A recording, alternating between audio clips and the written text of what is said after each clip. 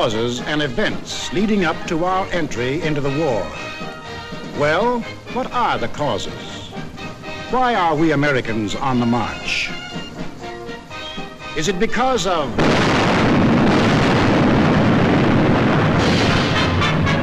Pearl Harbor? Is that why we are fighting? Or is it because of Britain?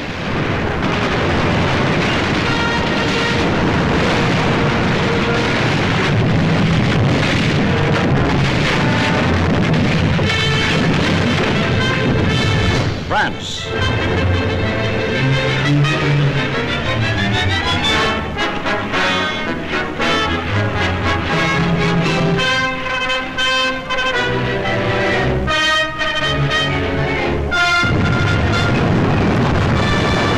China.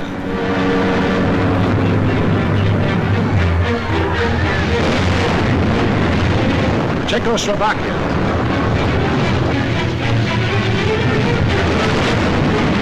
Norway.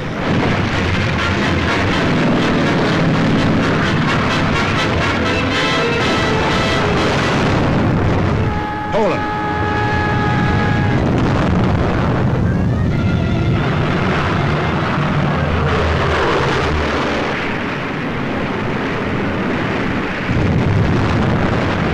Holland. Greece.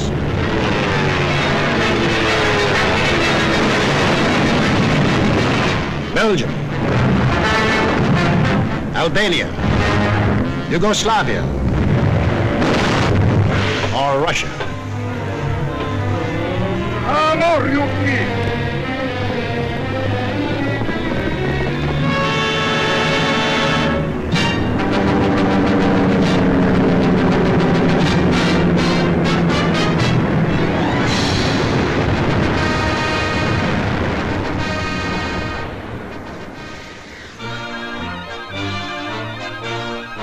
Just what was it made us change our way of living overnight?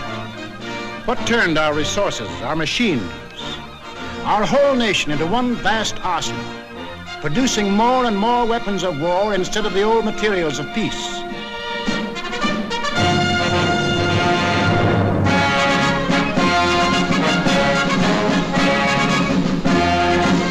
What put us into uniform, ready to engage the enemy on every continent and every ocean?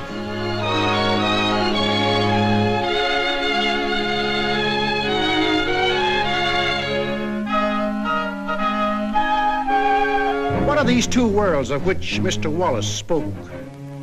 The free and the slave. Let's take the free world first, our world. How did it become free? Only through a long and unceasing struggle inspired by men of vision. Moses, Muhammad,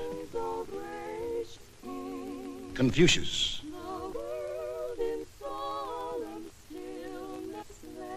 Christ. All believed that in the sight of God, all men were created equal. And from that there developed a spirit among men and nations, which is best expressed in our own Declaration of Freedom. We hold these truths to be self-evident, that all men are created equal. It is the cornerstone upon which our nation was built, and the ideal of all the great liberators. Washington, Jefferson, Garibaldi, Lafayette, Kosciuszko, Bolivar, Lincoln. Lighthouses lighting up a dark and foggy world.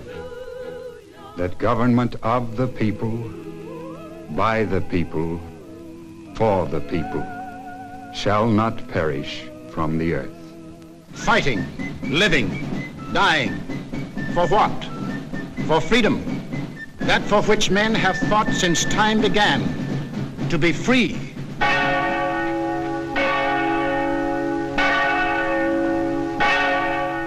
Is life so dear or peace so sweet as to be purchased at the price of chains and slavery?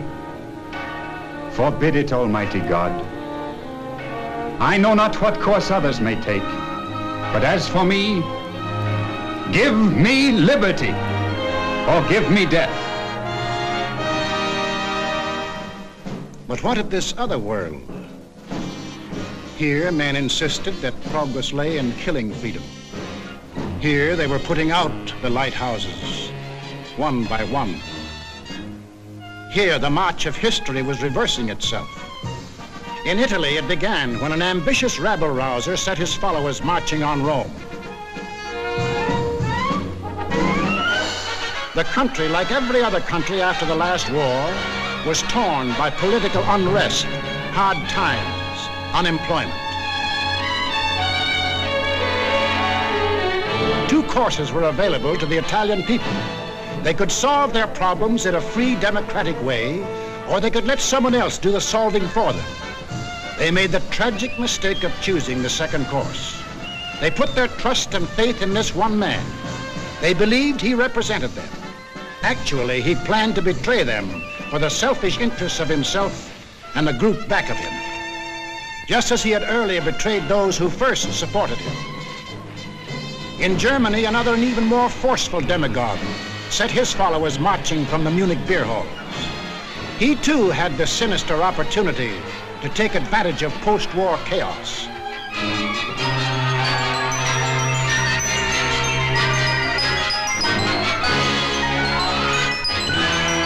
But he also had certain distinctive German characteristics to play on. To start with, the Germans have an inborn national love of regimentation and harsh discipline. He could give them that.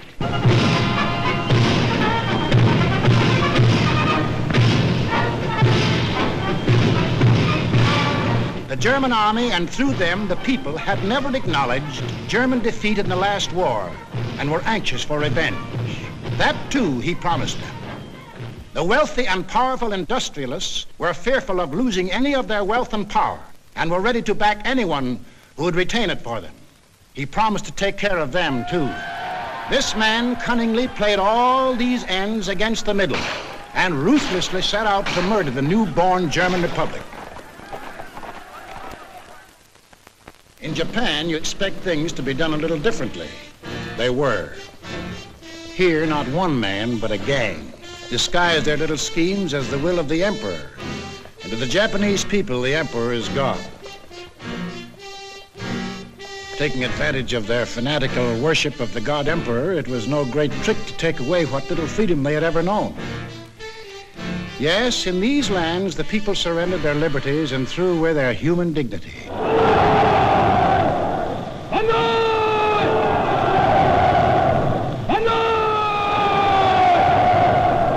They gave up their rights as individual human beings.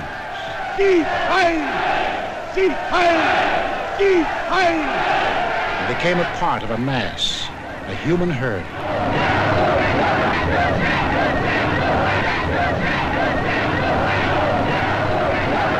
Although these countries were far apart and different in custom and in language, the same poison made them much alike. Each got a new uniform. In Italy, the new bosses wore black shirts. In Germany, the shirts were brown. In Japan, they hid behind the uniform of the army. But really, they belonged to a sinister secret society. Their symbol was a black dragon. The other fellows had to have a symbol too. Germany, a swastika. In Italy, the old Roman symbol of the Fascists. In Germany, they called the new order National Socialism, or Nazism. In Italy, they had a shorter word, fascism. In Japan, they had lots of names for it. The new era of enlightenment, the new order in Asia, the co-prosperity sphere. But no matter how you slice it, it was just plain old-fashioned militaristic imperialism. The Japs would get the prosperity, and the others would get the coal.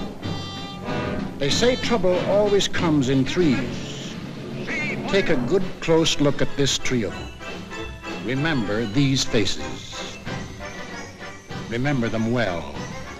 If you ever meet them, don't hesitate.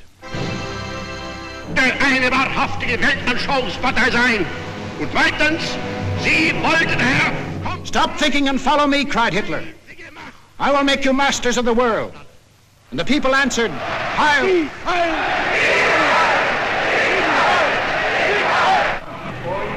Stop thinking and believe in me, bellowed Mussolini, and I will restore the glory that was Rome. And the people answered, Duce, Duce. Stop thinking and follow your God Emperor, cried the Japanese warlords, and Japan will rule the world.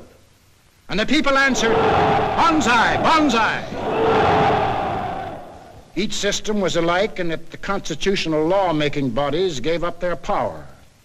The Reichstag in Berlin, the House of Deputies in Rome, the Diet in Tokyo. And these elected representatives became collections of stooges, rubber stamp organizations. Applauding on cue the words of the leaders. Each system did away with free speech and free assembly. Each system did away with a free press and substituted a press controlled by the party. Through their ministries of propaganda, each took complete control of the theater, the movies, the radio. Every cultural activity and every channel of information was controlled by the most important members of the party. Each did away with free courts and trial by jury and substituted courts and judges run by the party. Each abolished labor unions and the rights of bargaining for wages. Fertig machen zur Meldung! Achtung! Abteilung 6, 310 mit 1, 3, 114 beim Grabenbau. Danke. Heil Hitler! Heil Hitler! Lassen Sie weiterarbeiten. Weiterarbeiten! And under the pretext of patriotism established a system of forced labor. Each enforced its decrees by an army of secret police who held the power of life and death over every individual. And for the few who still believed in freedom and said so, there was a ready answer.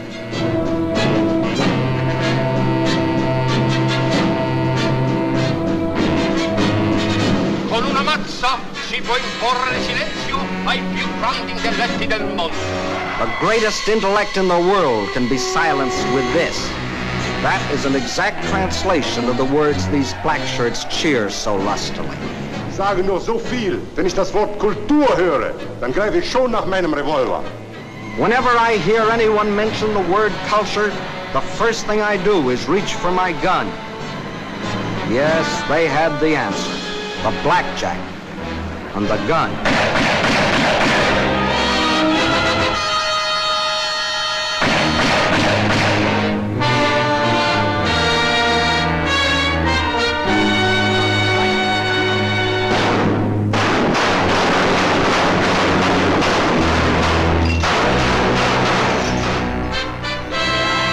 In Italy, they did it different.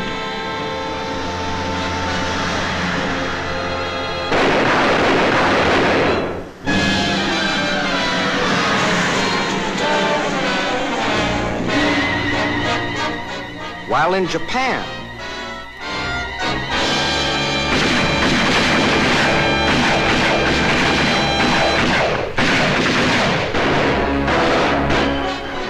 to their names can be added those of hundreds and thousands of others who stood in the way of the new order. Finally, there is only one obstacle left.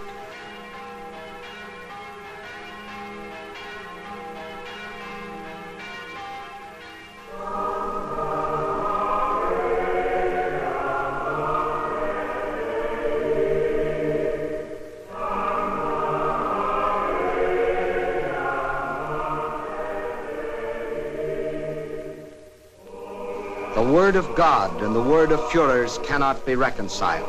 Then God must go.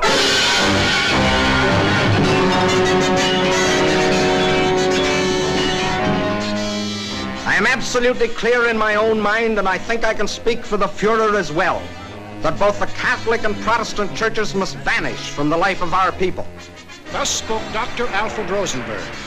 And if you have any doubt that he spoke for his Führer, here's what happened.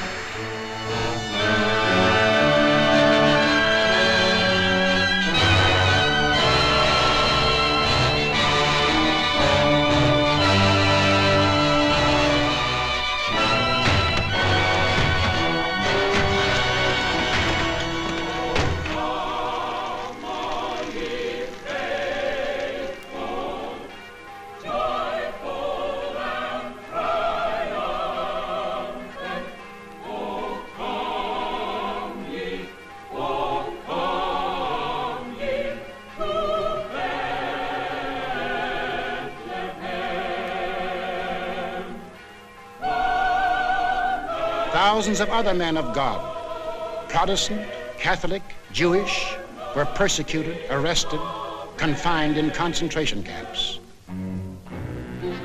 Our Führer is the intermediary between his people and the throne of God. Everything the Führer utters is religion in the highest sense.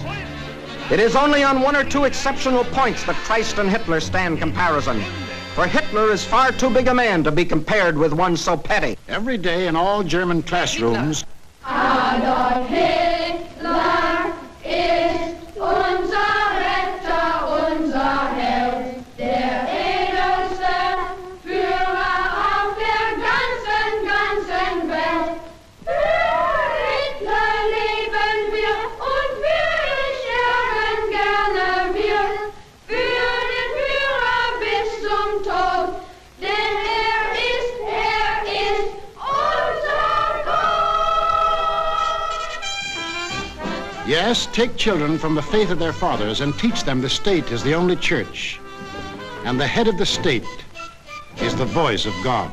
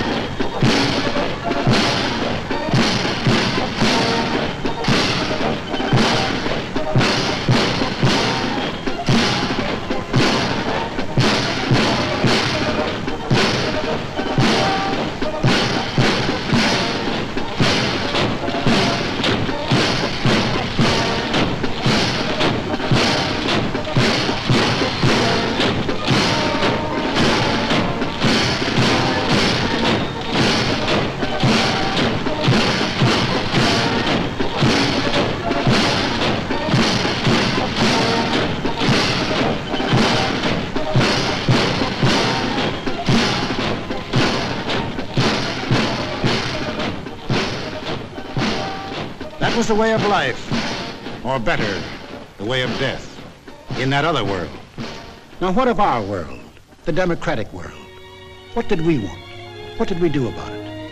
First of all, we wanted peace and security. And to prove our sincerity, in 1921, we initiated the Washington Disarmament Conference. This resulted in two vitally important treaties. One, to reduce the size of the British, Japanese, French, Italian, and American fleets. And the other, the Nine-Power Treaty, which guaranteed the integrity of China. And incidentally, one of the powers signing this was Japan. Later on, in 1929, we signed the Kellogg-Briand Pact, which was supposed to abolish war as a means of settling international disputes. This pact was signed by 47 nations, including Germany and Japan. President, I have the honor of handing you the London Naval Treaty. Faithful to our treaty obligations,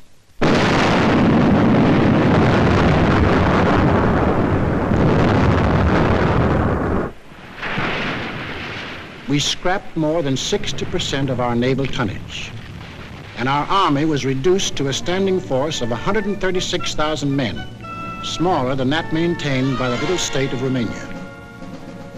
We let our hopes for peace become so strong that they grew into a determination not to fight unless directly attacked. We let ourselves be influenced by those who said that we could find security through isolation. The confusion in our way of thinking is apparent in the slice of public opinion as it appeared in Pathé News in 1939.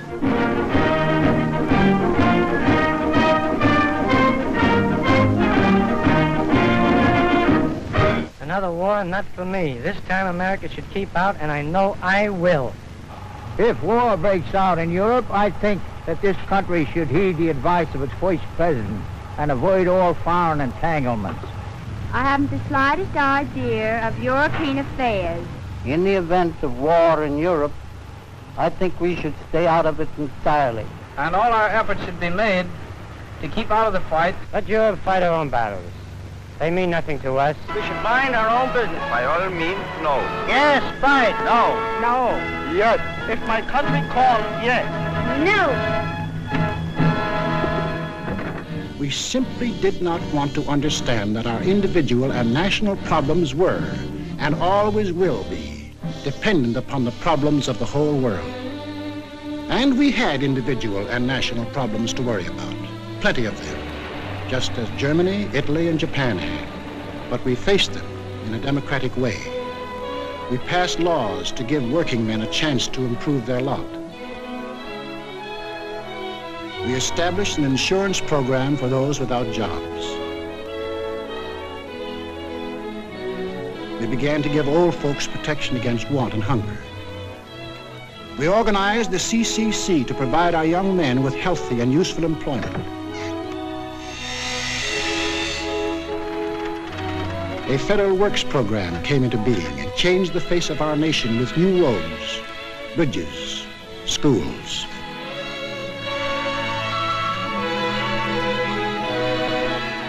We built great new dams which brought the miracle of electricity to millions of our people. These were some of our accomplishments, but there were others not so creditable. We turned our backs on the League of Nations. We passed the Tariff Act to set a higher wall of isolation around us. We encouraged lawlessness with the farce of prohibition. But in spite of these mistakes, we never had a thought of losing our free institutions. John Q. Public still ran the country. He had his choice of voting for Dewey, Wilkie, Roosevelt, or anybody else. In Germany, they had the choice of voting for Hitler, Hitler, or Hitler.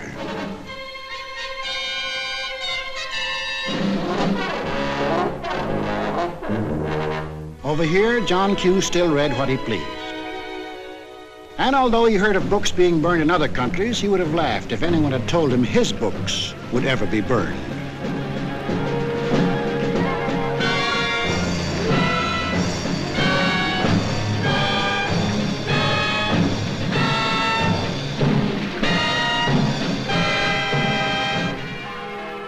And on Sunday, if he felt like it, John Q. went to any church he pleased.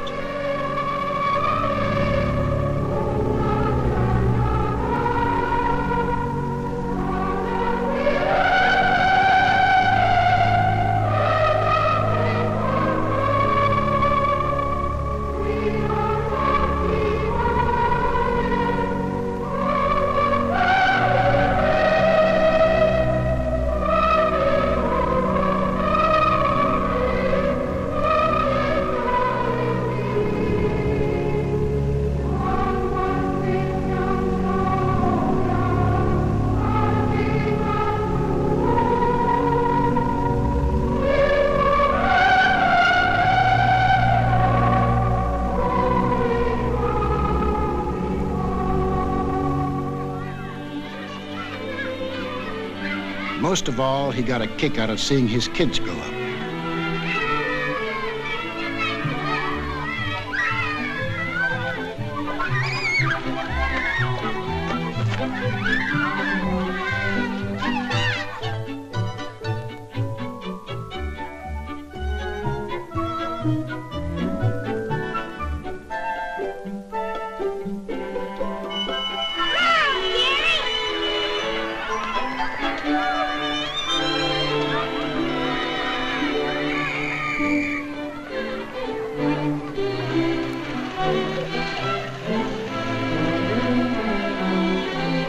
The average American was quite unconscious of the fact that some people had this in mind for the little John Q's.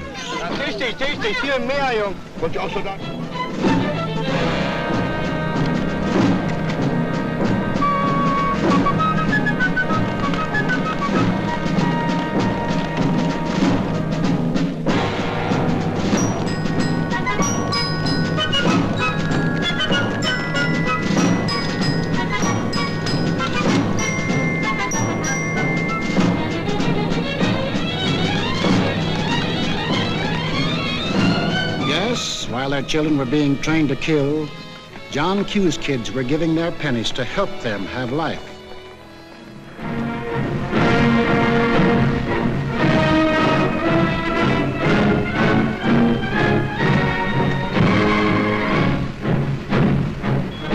And when we saw these men in the newsreels, quite often we laughed. To us, they looked like characters in a musical comedy.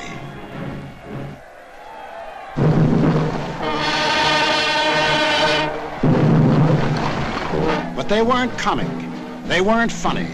They were deadly serious. They were out for world conquest. And what made it doubly serious was that there were 70 million Japanese, 45 million Italians, and 80 million Germans, all hopped up with the same idea. Deutsches Volk hilft dir selbst. Jeder soll helfen. Their leaders told them that they were supermen. Herrenvolk, the Nazis called it. The master race, destined to rule all other peoples on Earth. Take a good look at these humorless men. These were to be the rulers of the ruling race. Leben, auch ihr bürgerliches Dasein ist gesichert in diesem nationalsozialistischen Staat. Obey us blindly, and you will attain your rightful place in the world. All other people will be your slaves. That's what they promised them. That Americans, Chinese, Russian, South Americans, all free peoples would work for them and make them rich. And how they ate it up.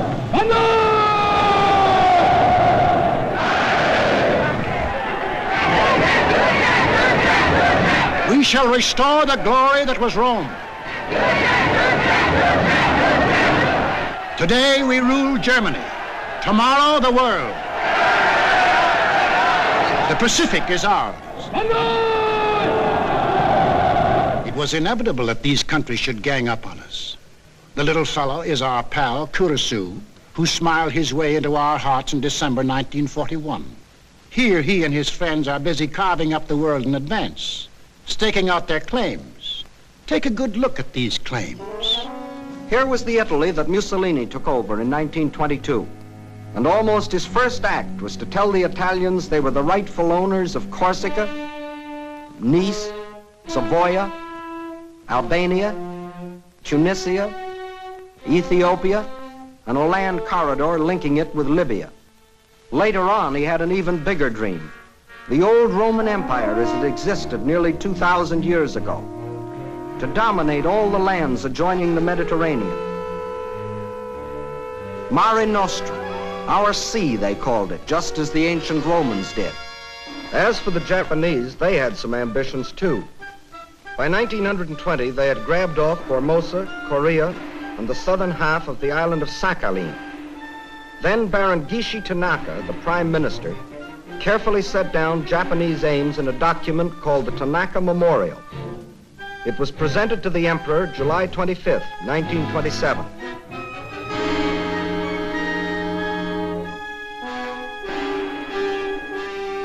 Here was their dream. Manchuria for raw materials, China for manpower, Then a triumphant march through Indochina, Siam, Burma, India, the East Indies, and on through Australia and New Zealand. And in the north, all they claimed was that part of Russia east of Lake Baikal. That was to be the new order in Asia. Then the Japs would move eastward to crush the United States and really start their co-prosperity sphere. Now take a look at the bite the Nazis reserved for themselves. Here's the Germany Hitler walked into, and here's what he wanted. First, Europe under his complete political or economic control, leaving Mussolini a share of the loot if he behaved himself. Then the drive to the east, through the rich oil lands of Iran and Iraq, into India. Another push south through Africa. Then from Dakar, jump off to meet the honorary Aryans who were to move in on South America through the Pacific. At the same time, start across from the Scandinavian countries to hook up with his buck-toothed pals coming over from Siberia to join in the conquest of the United States. There it is, gents. All they left us was Shangri-La. And they'd claim that, too, if they knew where it was. And did they think they had a chance? Listen.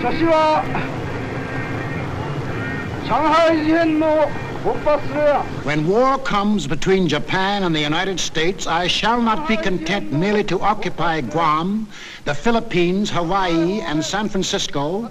I look forward to dictating the peace to the United States in the White House at Washington. Yamamoto wrote those words on January of 1941. Yes, the conquering Jap army down Pennsylvania Avenue. That was the final goal. You will see what they did to the men and women of Nanking, Hong Kong, and Manila. Imagine the field day they'd enjoy if they'd marched through the streets of Washington.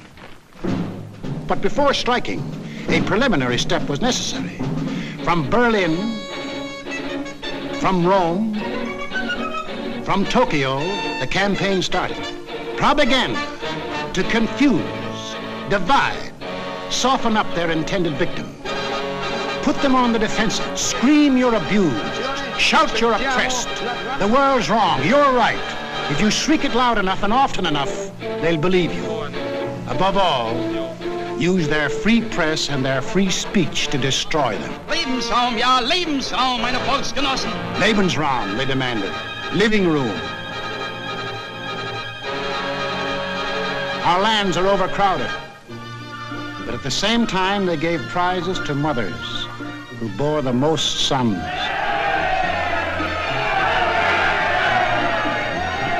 They brought together large groups of young men and young girls for human breeding. Read what one of their leaders wrote.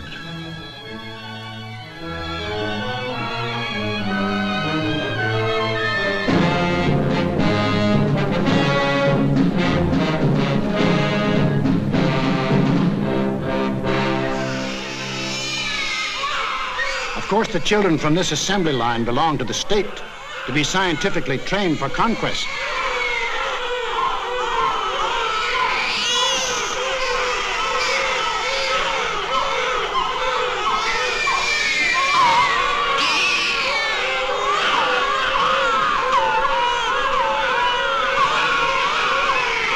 Another howl was the lack of raw material.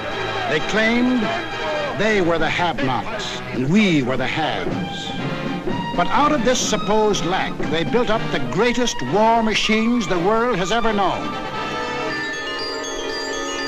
These are the published figures from the German military budget. Actually, between 1933 and 1939, Hitler's program of rearmament cost more than $80 billion. The Nazis alone assembled a striking force of 30 panzer divisions, 70 motorized divisions, 140 infantry divisions, plus the Luftwaffe, the world's largest air force. And they had no raw materials. Think of the bread, the automobiles, the good things of life that the German, Italian, Japanese leaders might have given their people if they had spent this money for peace instead of war. You know what billions we are now spending to match their military force? No. No, these arguments were all smokescreens. When war came, the democracies proved to be the have-nots, and our enemies the haves. And when war came, where did it come?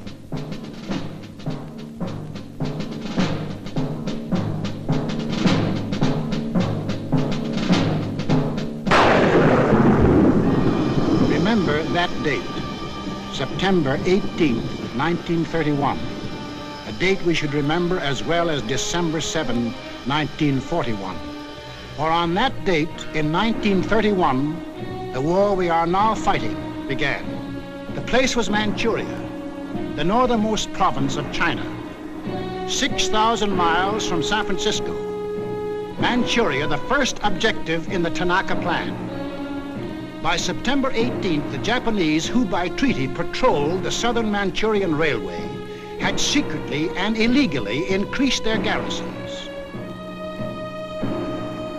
On the Korean-Manchurian border, an entire Japanese army was assembled, conveniently equipped for a winter campaign. All they needed was an excuse. They made their own. At 10:30 that night, just after the Mukden Express had passed by, a section of track was dynamited, causing damage to one rail and 2 fish plates. Japan's honor had been violated. Within half an hour, the Japanese railroad garrison launched a coordinated attack on the barracks of the sleeping Chinese army at Mukden. The slaughter was appalling. By midnight, the conveniently placed Japanese army poured across the Korean border, and the first open act of aggression, the invasion of Manchuria, was on.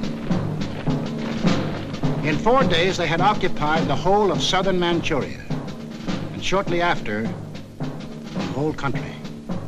Manchuria became Manchukuo, a puppet state with an obedient stooge on the throne, Henry Puyi, a weakling whom the Japanese had prepared for the job with 7 years of women and song.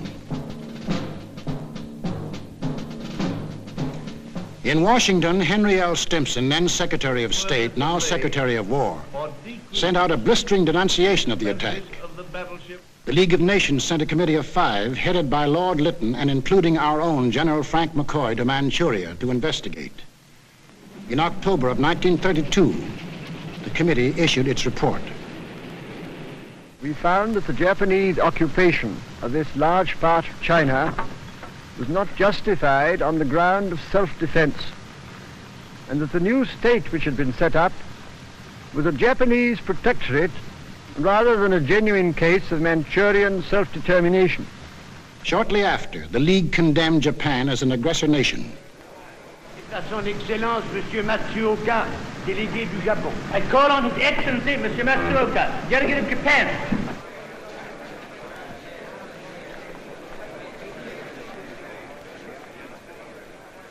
It is a matter of common knowledge that Japan's policy is fundamentally inspired by a genuine desire to guarantee peace in the Far East and to contribute to the maintenance of peace throughout the world. Japan, however, finds it impossible to accept the report adopted by the Assembly. In answer, the Japanese delegates, knowing there were no guns behind this condemnation, smiled, took up their briefcases, marched out of the League. More than Manchuria was dead. Collective security was dead. The green light had been given the aggressors. We and the rest of the world knew that these aggressors should be stopped and punished. But we were unwilling to make the necessary sacrifices to back up that opinion. It was impossible to convince a farm boy in Iowa, or a driver of a London bus, or a waiter in a Paris cafe that he should go to war because of a mud hut in Manchuria. Yet the subsequent course of history makes it clear that that incident, so many miles away, is one of the main reasons that you and millions of others are in uniform today. Japs had Manchuria. Phase number 1 of the Tanaka Plan was completed. Phase number 2, the conquest of China. In 1932, without warning, the Japs attacked the Chinese city of Shanghai.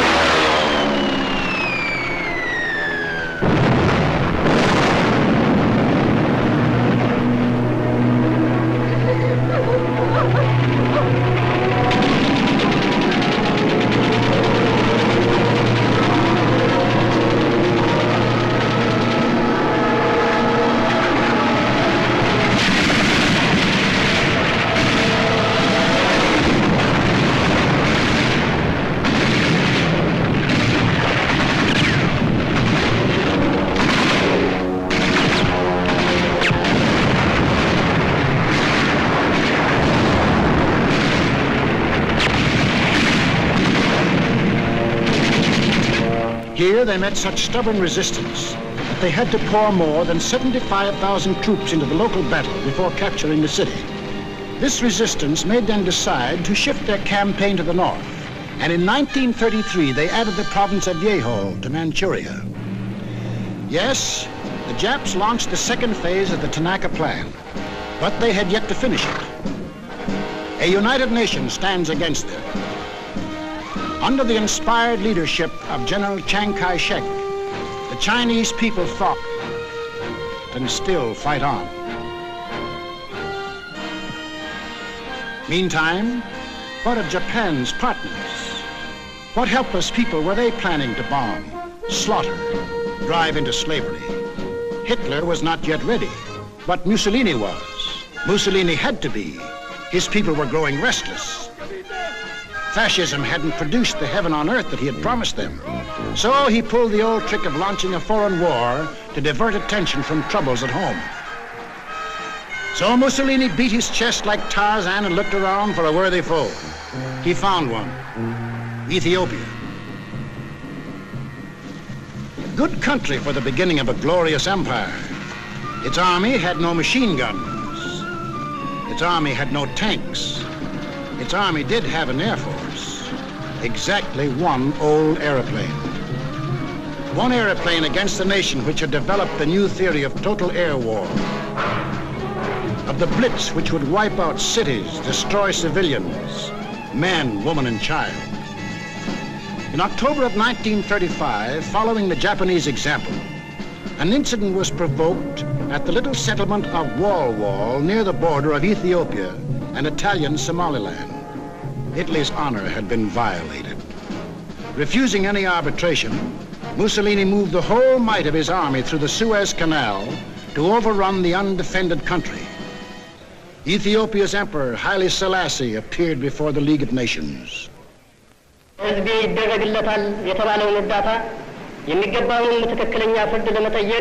I must still fight on until my tardy allies appear, and if they never come, I say to you without bitterness, the West will perish.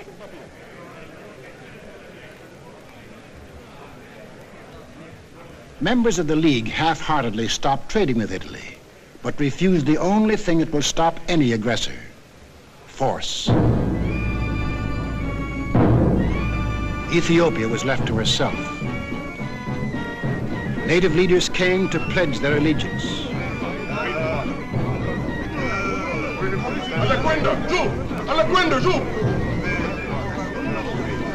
Ketchup! Guacamole! Guacamole! Guacamole! Guacamole! The people of Ethiopia, with their spears and bare hands, faced the guns and the tanks of the invaders, fighting desperately and gallantly to save their country from conquest.